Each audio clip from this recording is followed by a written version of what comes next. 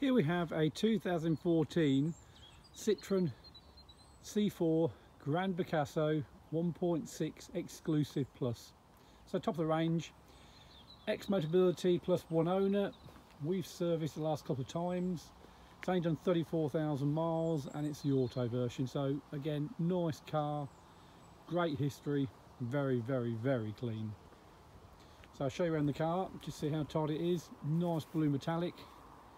Nice diamond cut alloy wheels, one or two minor marks on those, but nothing to worry about. Rear privacy glass standard, front fogs, front parking sensors, rear parking sensors, electric tailgate, pan sunroof blind, pan windscreen. So it's basically a high spec thing you could get at the time. And the nice thing about fantastic miles per gallon and only £20 road tax per year, so bargain.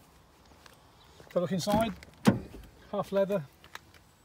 So with the massage seats, 2 keys, keyless entry, keyless start, sat nav. So we'll come back to all those things in a moment. I think with fair, the rear seats have ever been used with fair. It is so tidy. Foot storage areas down there. Again, little tables, little rear blinds. So you have some little ones in there, they can be happy. And there's your rear parking sensors.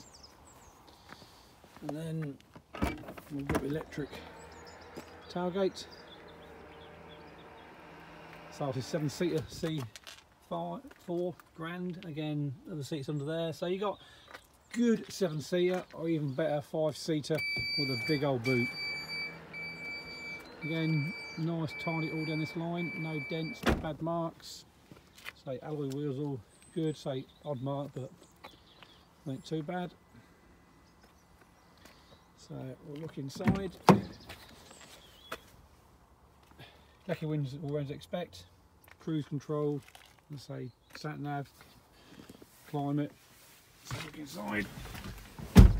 Again, push button start.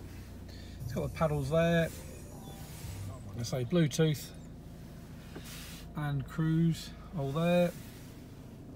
There's your sat nav. There's your 34,000 miles. Has got DAB. There we are. Has got Bluetooth again as you'd expect.